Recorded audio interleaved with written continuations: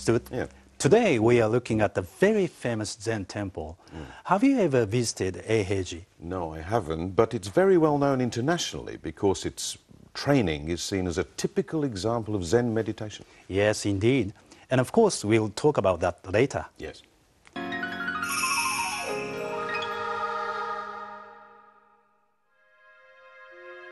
Deep in the mountains of Fukui Prefecture stands Eiheiji, a Zen temple with a history of over 750 years.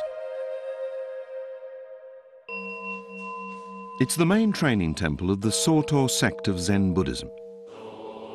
Around 200 young trainee priests undergo rigorous spiritual exercises day and night. At 4 a.m., a bell is rung to wake everybody up. The trainees begin each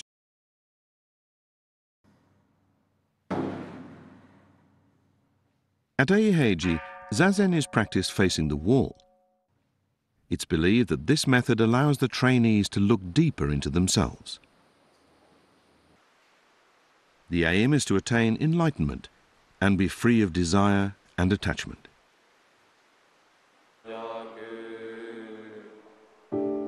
At 7 a.m., after about 3 hours of practicing Zazen and reciting sutras, they have breakfast. The meal consists only of brown rice porridge, pickles, and salted sesame seeds. They have to eat without making any noise. When they have finished eating, they rinse their bowls with a small amount of hot water, making sure not to waste one drop of it. After breakfast, the trainee priests clean the temple both inside and outside. At Eiheiji, everything is regarded as part of the training. Everyday chores like cleaning are especially important and are referred to as moving zazen. Eiheiji was founded by the 13th century monk Dogen. He chose this mountainous spot because it was quiet and free of distractions, making it an ideal setting for the practice of Zen. At Eiheiji, certain priests rarely practice Zazen or recite sutras. They work in the kitchen. There are 9 of them, and they cook for all the priests at the temple, meaning over 200. So they're in the kitchen almost all day long. One of the highest ranking priests is in charge of the kitchen. Zen is not just about practicing Zazen. It's also about doing ordinary things earnestly. That's the spirit of Zen that Dogen instilled in his followers.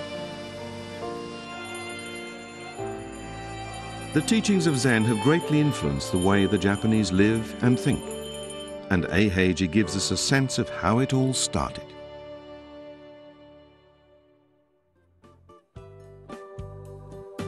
Stuart, Yes. any comments on the video? Well, I was interested to see a glimpse of the trainee priests heading off into the streets holding their bowls. That activity is called takuhatsu. Those bowls are very important possessions, not only for eating from, but for collecting food from local people and sometimes donations. The priests are not begging, but meeting and communicating with the people is an important part of Zen. I see.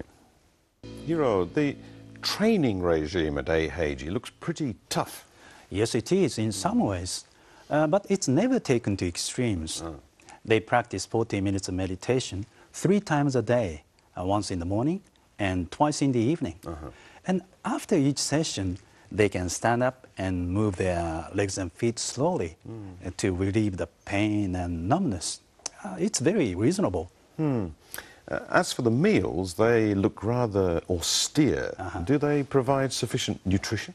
Well, I'm sure they do. Shojin ryori looks very simple, but it is in fact very nutritious. And besides, sekan's bukayu are apparently possible. Oh, well, that's good. The video clip mentioned the interesting idea of moving zazen. Is the cleaning done by Japanese school children derived from that Zen idea? Yes. It's based on the Zen idea that by cleaning your surroundings, You can also get rid of your worldly desires. The custom of school cleaning started in the Edo period at Terakoya private schools as part of their education, and it's been continued to this day. I see.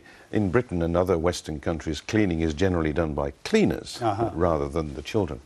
By the way, what do the trainees do after completing their training at Eiheiji?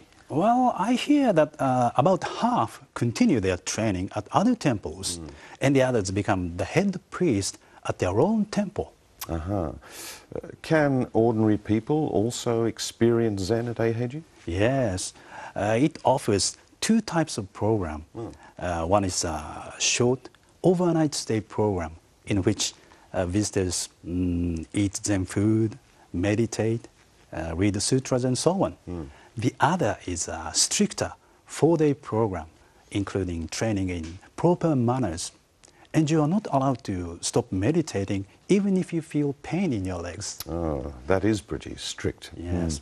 Can foreigners participate? Oh, yes. For those who can't speak Japanese, English-speaking priests provide instructions. Actually, many temples across Japan now offer a Zen experience, which is an excellent way for foreigners to get to know more about Zen. Yes, indeed. In Western countries, I think many people used to mix up Zen and yoga, and to think Zen practitioners use some kind of supernatural powers.